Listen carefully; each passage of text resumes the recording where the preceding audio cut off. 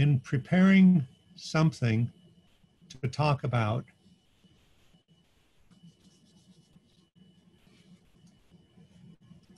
for this conference, we wanted to include something from the book we just finished writing. I was having a lot of trouble finding something I thought would work real well. I had 4 paragraphs from a chapter on tank design. After looking through all the chapters a couple of times, nothing else came up. Finally, something popped up. In the book, we have a small piece that we put at the front and the back of the book. We really want you to hear this. This Samadhi philosophy defines our approach to the important job of relating to floaters in a center. It's 2 paragraphs.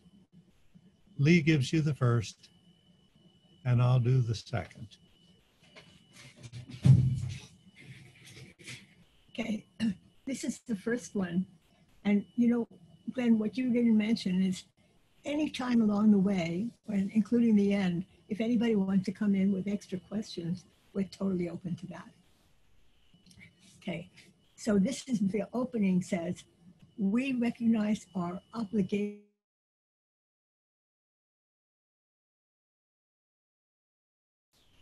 whether we provide silence, another appointment, listening, responding, or something we haven't thought of.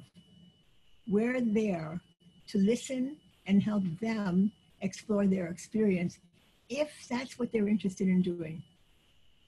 We realize that we best serve our customers and ourselves by reflecting truthfully in our own behavior the fundamental positive qualities of the tank experience itself. Our job is to remain open-minded, unbiased, centered, supportive, relaxed, personally responsible, and energetically aware. Really working in this way keeps our work a source of personal growth and evolution. The tank is a general purpose tool, not a design for something in particular. It is a powerful instrument for change, an environment for learning about oneself in whatever way one wishes, without distraction. It does not tell us what to do, and neither should we presume to tell others what their experience should be, either before or after their float. We trust in the inherent capacity of the individual to discover what is best for themselves. We believe that the most effective experience occurs when initiative and power is left with the person, and we are there to encourage that. After floating, people are often in the present moment, with the glow of present time, a sense of peace and well-being. We welcome this state. Lee, tell us about your mother. Sure. My mother was not afraid of the dark or the water. She was born and raised in New York City and is an avid ocean swimmer. She often came to visit us in California in February. We both have birthdays in that month. I can remember driving her to Venice Beach to swim. My 3 kids and I would stand on the beach in our winter coats, and she would stride into the water and swim joyously. At the time of this story, I was married, living in Los Angeles, and my mother's rule was that I could do no wrong. Everything I did was wonderful. She was sweet, caring, wouldn't hurt a fly. She came to visit when I had just become a partner in what she said was a very different kind of business. She knew I never did anything bad, and my new partner was sort of unusual, and it was called a flotation tank. I had one in my house, and we knew she would love it since it has to do with water. So we thought we would introduce her to it. I told her about it and that she could use it whenever she was ready. However, within the next 2 days, because she's only going to be here that long. We had the tank in our home office. I showed my mother how to let me know when she wanted to get out. Of course, first I put her in, and I would lead her to the shower. I showed her exactly how the tank door opened and closed, had her feel its weight, left a light on in the room. My mother got into this flotation tank. What happened? And got into this flotation tank. In less than 5 minutes, I heard the getting out sound in the tank room.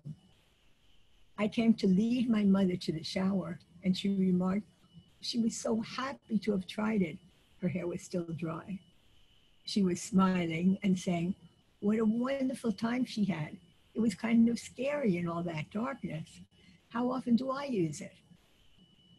I reminded her that we call it a flotation tank since you can float in there. The rest of her visit was happy.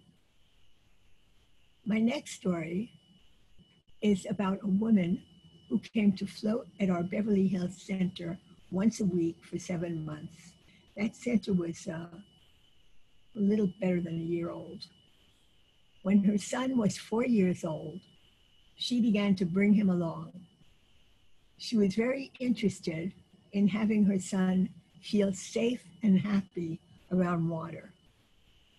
She got permission from us, and she brought him to play in the space while she floated.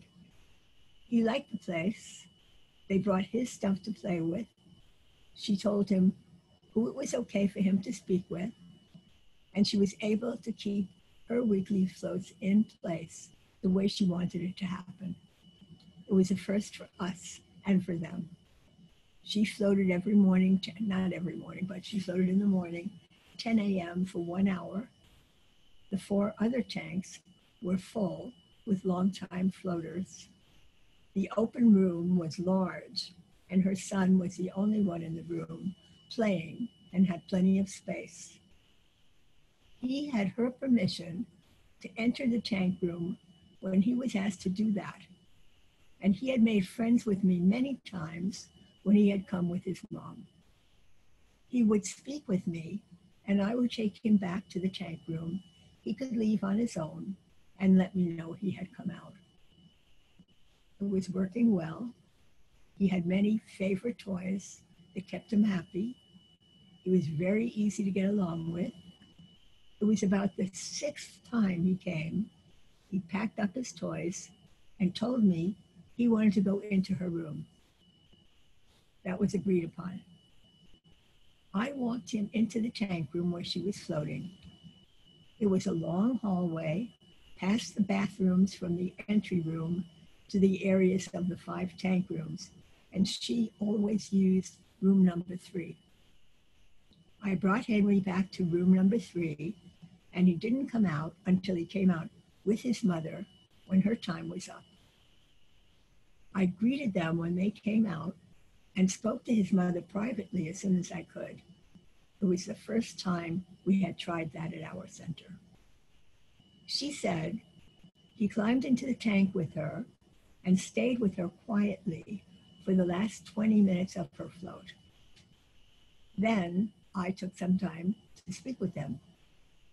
He had said many times earlier that he didn't want to go into the tank. He was afraid of the dark. I asked him about his fear of the dark, and he said, oh, that's the bad dark. It was the good dark inside that tank today. He liked it. He was our youngest floater. It was great fun talking to a 4-year-old fresh out of the Samadhi tank. So the next person is my best friend. This is shorter. She was not an adventurer. When she heard I was going to have a tank in my house, she was very scared. And she knew it was something she did not want to do.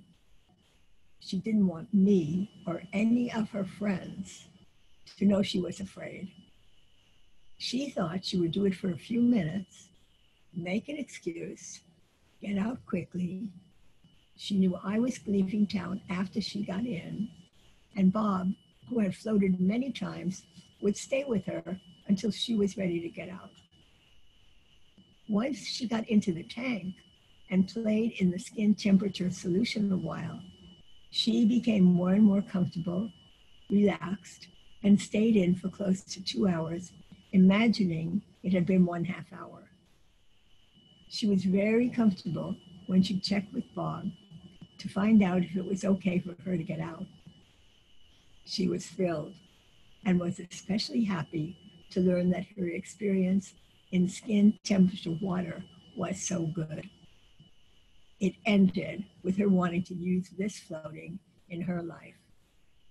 This is a common experience with people who thought they were very afraid of what could happen in the tank.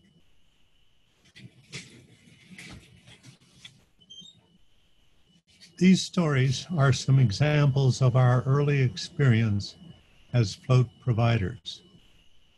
Now something from our chapter on design. The purpose of this chapter is to share the thinking process that resulted in the design of our tank, with some technical details on how we achieved some of the features. In our chapter on fears, we mentioned that Dr. Lilly requested that we prepare everyone to deal with a panic attack while floating, prompted by an experienced floater, his wife, bursting out of the tank in a panic. It could happen to anyone. Also, he said, it is most important to make sure everyone knows to use the tank in a way that is comfortable for them. It is important to know that senses operate in a changing environment. When we're still, our body slightly heats the surrounding solution. In order to remove all experience of temperature, we have to remain still until that has happened. In the tank, our body lies at the intersection of liquid below and gas above. If the temperature is comfortable and we wait a number of minutes until we're able to let go of that intersection, what we're floating in and what is above us is experienced as one and the same. When there are no distractions, we can let go of our body and become just a point of consciousness, to be, to do, to go anywhere. When there are distractions, we're tied to the here and now, the reality we all know. In order to remove all distractions, we have to remove our experience of gravity, all light, outside sources of sound, and temperature. Next, I'm going to tell you about my oldest daughter, Lori, who has been helping us to edit the book. She has been a huge help, and we're very grateful for her contribution. How she helps, and by the way, it was something we didn't know. I, her mother, had forgotten that she had graduated with a master's degree in English. So she knew all about editing books and so on, and I had forgotten that. And the way that she helps us illustrates kind of the way that we work. As a context, I had a stepsister who several years ago had not handled her upsetting relationship with my mother. Lori took me on several trips to my sister in the hopes we could help her resolve that relationship. Glenn, you want to say this? Lori had her own issues with her mother and was, at least ultimately, thankful to have the opportunity to process some of them on these trips. This helped their relationship sufficiently to allow Lori to assist us in the incredible way she does now. Having learned to talk from her mother, they really spoke the same language, a real asset. So as Leah and I were needing to interface with each other and were having difficulty, we turned to Lori to help us put two very different visions into the book in a way that worked. When Lori joined us to work on the book by telephone using Google Docs in the midst of the coronavirus shelter at home, it was understood that we both wished for her to help us with our wording. If we didn't like proposed changes, it was always easy to say so. She never took offense. She was so good at taking my convoluted sentences, rearranging them, and turning them into something clear. Often, the three of us could work on a sentence for quite a while. After suggesting more than a dozen possibilities, one of us would offer a suggestion that we all immediately knew was perfect. I sometimes wondered if the book was already written somewhere in the ether and we just had to discover it. I can read a little more. When she comes across a piece that she feels, whoops, where did you go? We just lost our place. Okay, we'll find it. Excuse us a moment.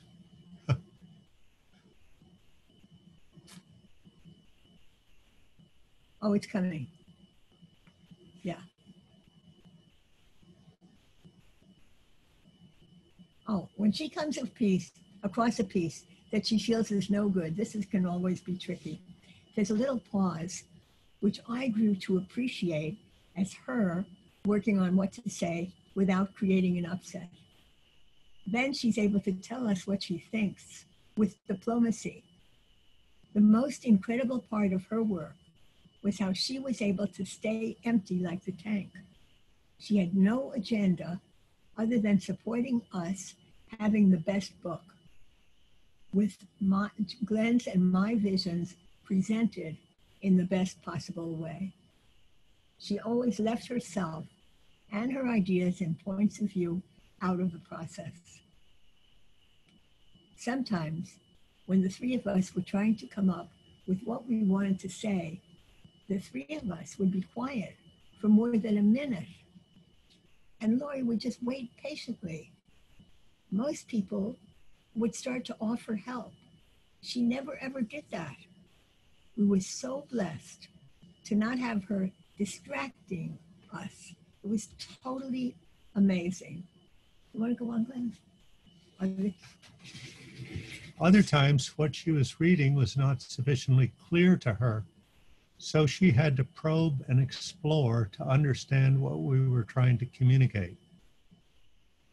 On several occasions, she even helped us go deeper into an area to understand something about the situation that was actually new to us.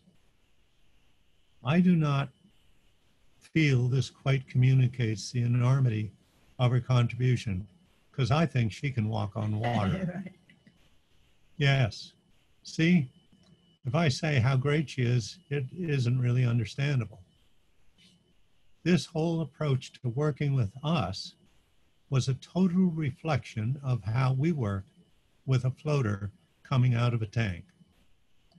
No personal agenda, no editorializing, no trying to help, no showing how smart we are, simply being empty like the tank. The book is 5 or 10 times as good as it otherwise would be. If there are parts that aren't great, they are our creation. She couldn't correct everything. The way Lori works with us is exactly how our Samadhi philosophy is, which is, we recognize our obligation to make ourselves available to people after their use of the tank.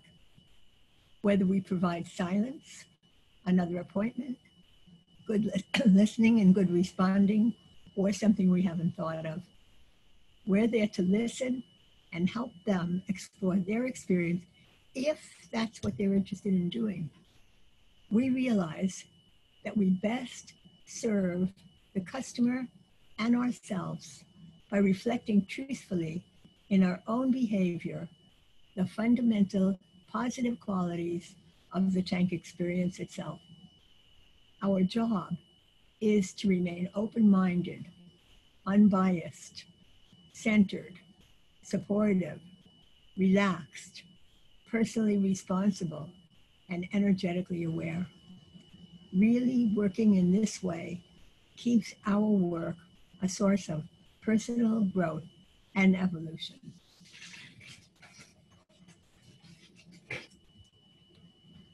Are you going to go?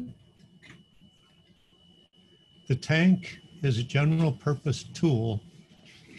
Thank you. Not a design for something in particular. It is a powerful instrument for change, an environment for learning about oneself in whatever way one wishes without distraction. It does not tell us what to do, and neither should we presume to tell others what their experience should be, either before or after their float. We trust in the inherent capacity of the individual to discover what is best for themselves. We believe that the most effective experience occurs when initiative and power is left with the person, and we are there to encourage that. After floating, people are often in the present moment, with the glow of present time, a sense of peace and well-being. We welcome this state. Anyone floating, interested in floating, afraid to float, interested in starting a float center, or already working in one, might enjoy reading our new book, due out in November, Floating in Quiet Darkness. The end.